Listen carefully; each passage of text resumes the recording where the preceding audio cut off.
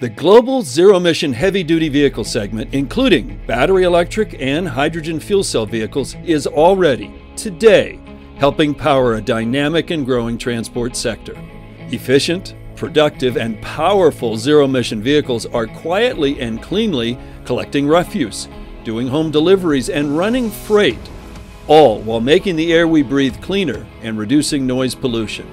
Fleets are setting ambitious goals, increasingly confident the hundreds of zero-emission models available around the world can meet their needs now.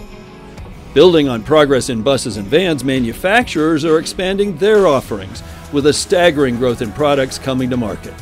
But we must move faster. What will it take to accelerate zero-emission truck adoption? To transform the biggest polluters on the road into tools critical to achieving global net zero emissions by 2050. What will it take to secure net zero? To limit warming to no more than 1.5 degrees? It takes working together to accelerate climate action.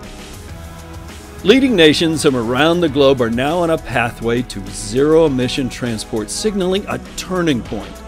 Their goal, our goal, to reach 30% zero-emission truck and bus sales by 2030 and 100% zero-emission sales and manufacturing by 2040.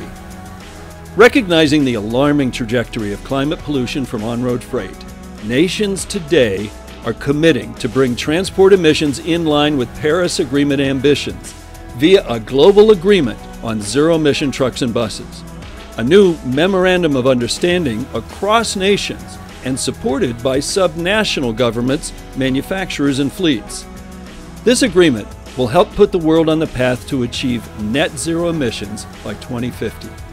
Together, we will slash climate emissions from road freight, deliver cleaner air to the communities most in need, invest locally and drive innovative financing tools, create good-paying jobs with a strong future, and improve energy security in adopting nations.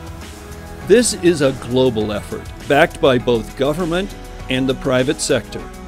The transition to zero-emission road freight will be felt worldwide, benefiting communities and countries as they move toward a more sustainable world. We can't wait. The time has come to drive to zero.